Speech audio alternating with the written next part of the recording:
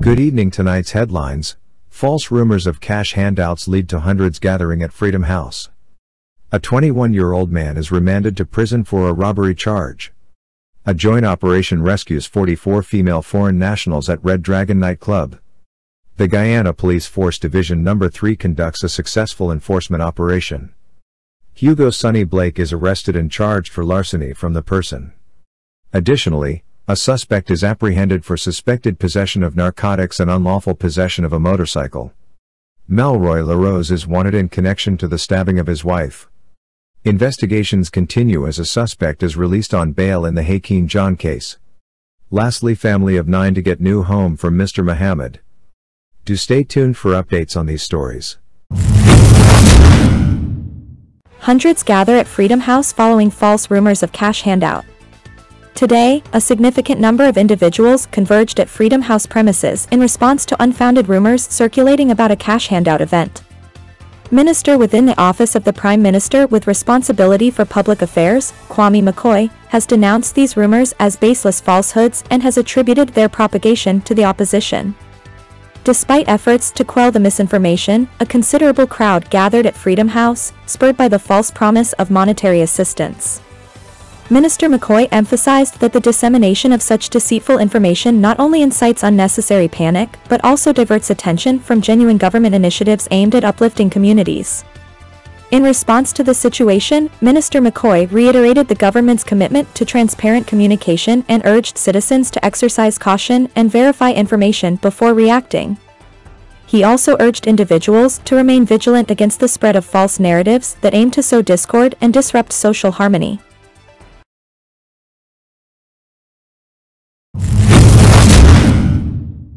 A 21-year-old man remanded to prison for robbery charge. Stephen Anthony Williams, a 21-year-old resident of Lot 16 Rahman's Park, Houston, Georgetown, was remanded to prison on Monday following his appearance at the Georgetown Magistrates Court to answer to a robbery charge. Williams made his first court appearance before Magistrate Rondell Weaver, where the robbery charge was read to him. The charge alleges that on March 1, 2024, at Ruimveldt Public Road, Georgetown, while being in the company of another and armed with a dangerous weapon, namely a cutlass, Williams robbed Ronaldo Persad of various items totaling $465,000 in value, including electronic devices, jewelry, a haversack, and cash. The prosecution objected to bail being granted due to the nature and gravity of the offense, highlighting that Williams was positively identified by Persad at the police station. Additionally, the accused reportedly admitted to the offense during his oral statement to the police. Furthermore, investigative ranks confirmed the existence of closed-circuit television (CCTV) footage showing Williams committing the act, with indications of 3 other individuals reportedly involved in the robbery. In his defense, Williams informed the court that he takes care of and provides for his single mother, while requesting bail in a reasonable sum. However, Magistrate Weaver denied bail, stating the seriousness of the offense. Williams is scheduled to return to court on April 8, 2024, for statements.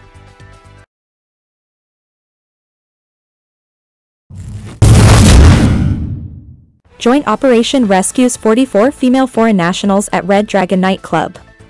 The Ministry of Home Affairs wishes to inform the public of a successful joint operation conducted by the Guyana Police Force, CID, Trafficking in Persons Unit, in collaboration with the Ministry of Human Services and Social Security, CTIP Unit, and the Ministry of Home Affairs. On Monday, March 4, 2024, at approximately 2:30 a.m., a cordon and search operation was executed at Red Dragon nightclub, located on Robb Street, Georgetown, based on received intelligence. During this operation, 44 female foreign nationals were discovered and immediately taken into protective care. They are currently receiving various care services provided by the Ministry of Human Services and Social Security. Furthermore, the Guyana Police Force has launched an investigation into alleged acts of trafficking in persons and other forms of exploitation and abuse. Additionally, law enforcement officials found a .32 Taurus pistol and 8 rounds of ammunition on the premises. The ministry will provide further updates on the investigation as they become available. We wish to reassure the public that the Ministry of Home Affairs, the Guyana Police Force, Ministry of Human Services and Social Security, and other anti-trafficking in persons stakeholders remain vigilant and committed to safeguarding vulnerable individuals from exploitation and abuse.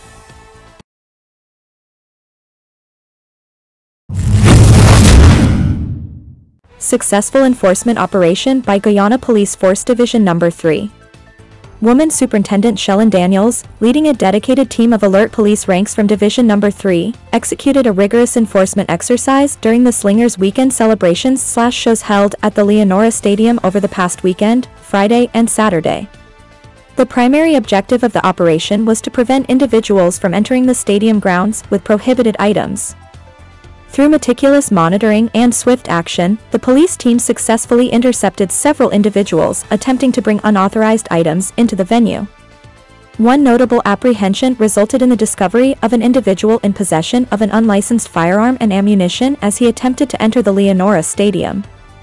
The individual has been promptly charged in accordance with the law. Furthermore, various other prohibited items were seized at the entrance gate, underscoring the effectiveness of the police operation in maintaining public safety and security during the event. The Guyana Police Force Division No. 3 remains committed to upholding law and order and ensuring the safety of all citizens and event attendees. We commend Superintendent Shellen Daniels and her team for their vigilant efforts in safeguarding the community.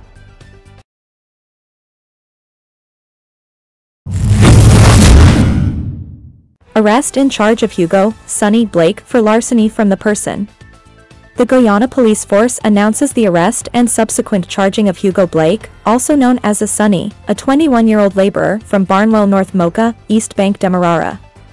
Blake was apprehended last week and formally charged on Tuesday for the offense of larceny from the person, as stipulated in Section 182 of the Criminal Law Offences Act, Chapter 801. Blake made his appearance at the Diamond/Golden Grove Magistrate Court before Principal Magistrate Judy Latchman, where the charge was read to him. He pleaded not guilty to the charge. Bail was granted in the sum of $70,000, and the matter was adjourned to March 28, 2023, for statements. The charge against Blake stems from an incident reported by Lennon Messiah, a 60-year-old pensioner, regarding an alleged larceny from the person. The incident occurred on February 28, 2024, at approximately 1400 hours HRS on Farm Access Road, East Bank Demerara. The Guyana Police Force remains committed to upholding law and order, ensuring the safety and security of all citizens, and bringing perpetrators of crime to justice.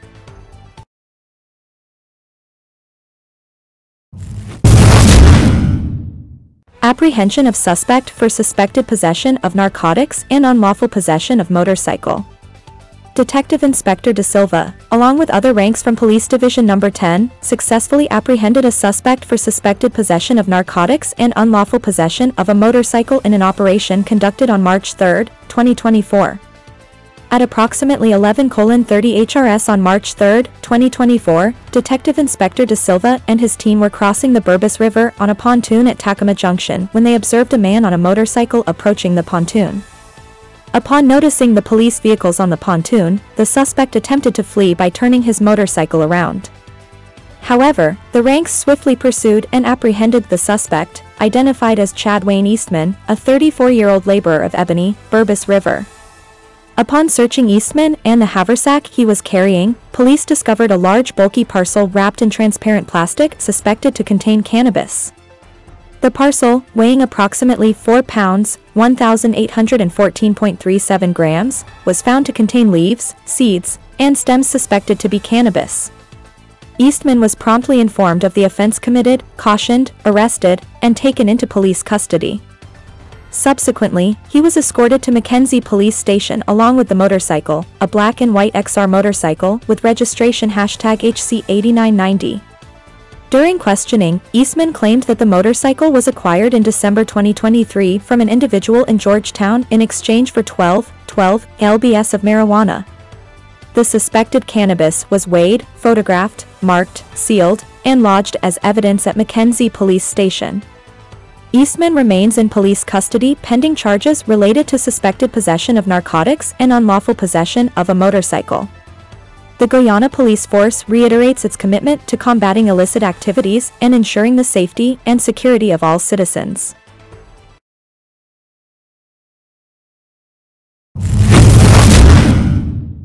Melroy Larose wanted in connection to stabbing of his wife. The Guyana Police Force is urgently seeking the assistance of the public in locating Melroy Larose, who is wanted for questioning in connection with the tragic stabbing death of his 24-year-old wife, Hugo Sutton. The incident occurred at their residence in Porrica Back Dam, East Bank Essequibo, EBE. Melroy Larose's last known addresses were provided as Porrica Back Dam, EBE, and Camwada, Northwest District, NWD, Region 1. Following the fatal altercation, Larose fled the scene, prompting law enforcement to issue a wanted bulletin for his apprehension. According to police reports, the incident unfolded on Monday, when Larose returned home intoxicated, sparking a heated argument with his wife.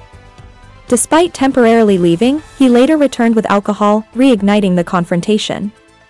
As tensions escalated, Larose allegedly stabbed Sutton during a scuffle, resulting in her tragic demise. In the aftermath of this devastating incident, the Guyana Police Force is appealing to anyone with information regarding Melroy Larose's whereabouts to come forward. Citizens are urged to contact the police at telephone numbers 232-0313, 225-8198, or visit the nearest police station to provide any relevant information. The cooperation of the community is crucial in ensuring that Melroy Larose is swiftly apprehended and brought to justice. Together, let us stand against domestic violence and work towards achieving justice for Hugo Sutton and her grieving loved ones.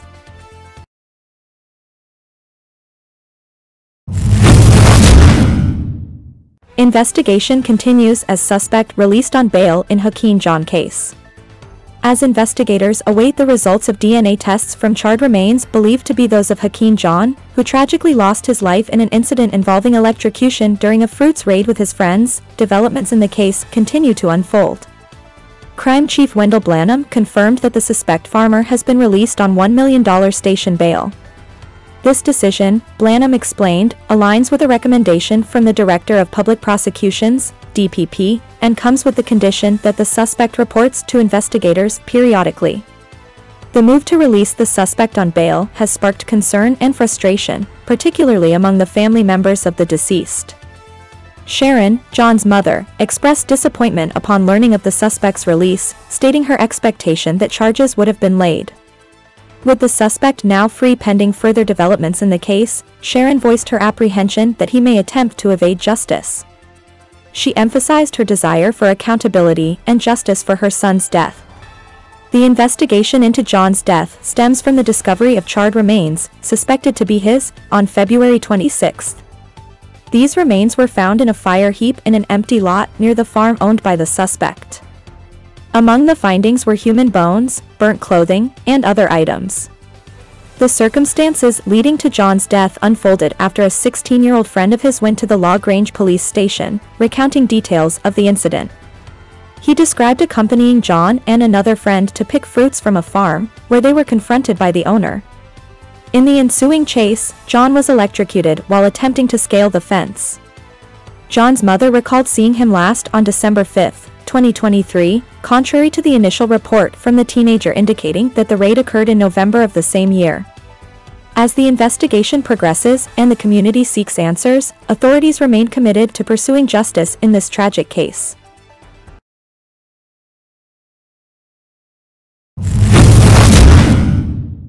Family of 9 to get new home from Mr Mohamed.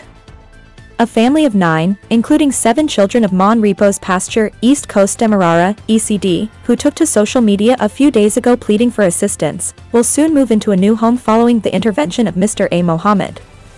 Presently, the family lives at a relative's house, but they would have been given notice to move out. The father sustained burns to his body while living in Venezuela and is unable to work. He performs odd jobs to maintain his family. However, the mother, Parvati C. Prasad, is a housewife who mostly takes care of the children. Nevertheless, in a social media post, the mother as well as the children called upon Team Mohammeds for assistance in providing food, clothing, and shelter. The post was brought to the attention of the businessman, who immediately traveled to the area to get a first-hand look at their living conditions. Mr. Mohamed was left speechless at the situation and made a commitment to construct a home for them. Presently, a team is being mobilized to start construction with an estimated time of 1 week for completion.